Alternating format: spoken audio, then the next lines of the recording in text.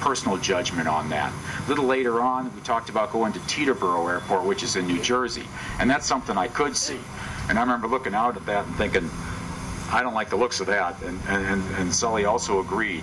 And we kept with the Hudson River, because to get to an airport that was on land, we'd have to be sure that we could make it, because we had something with the Hudson River. The flight attendants in back, obviously they know something's wrong. They've heard heard the birds impacting the airplane. They've heard the power loss, but still, they're trained that no matter how they're feeling inside, they have to appear calm on the outside.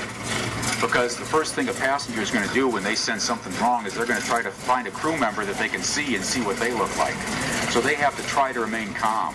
The passengers in back, the left engine, people on the left-hand side, the actual gas lines that come out of the burner cans on the left-hand side and shooting gas right into the exhaust of the airplane and igniting it.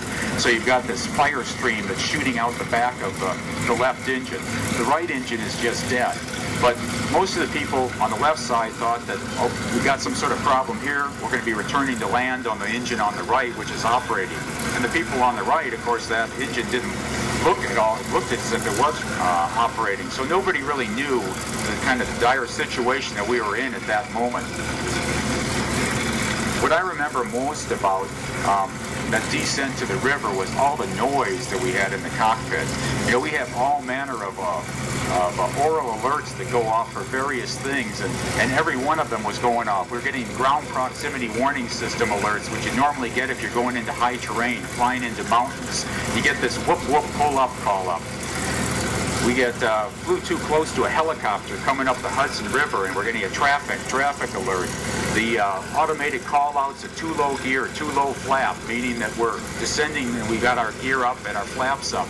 We're continuous. We have an alert bell that's sounding continuously as the warning systems are sensing all these cascading failures.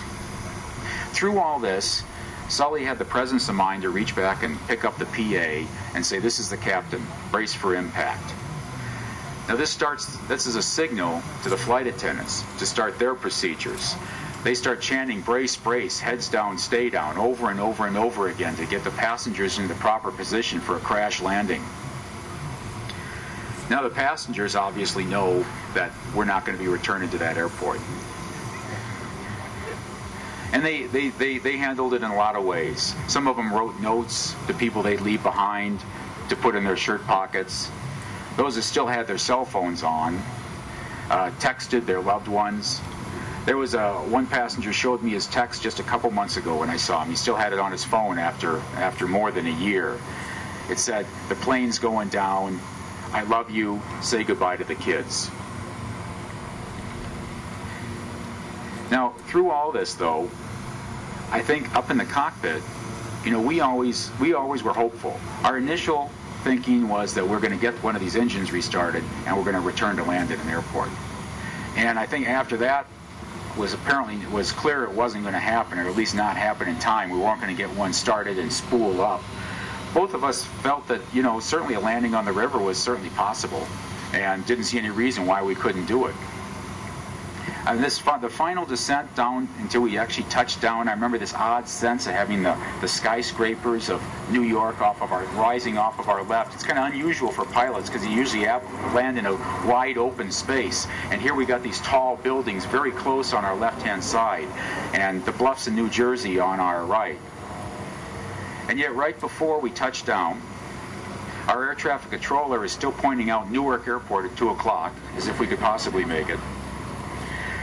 And Sully says, "Got any other ideas?" And I said, "Actually, no.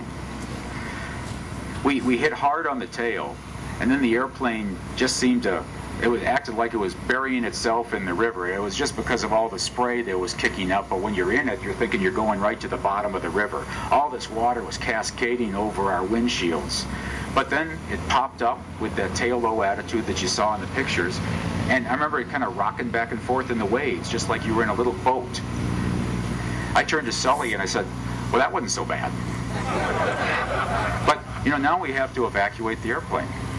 And for some reason, we'd lost all electrical power. We still should have had battery power, but we didn't. So nothing was working. So he jumped up to manually command the evacuation and also help the flight attendants get the doors open and inflate the rafts. I stayed behind because we had yet another checklist, evacuation checklist that we had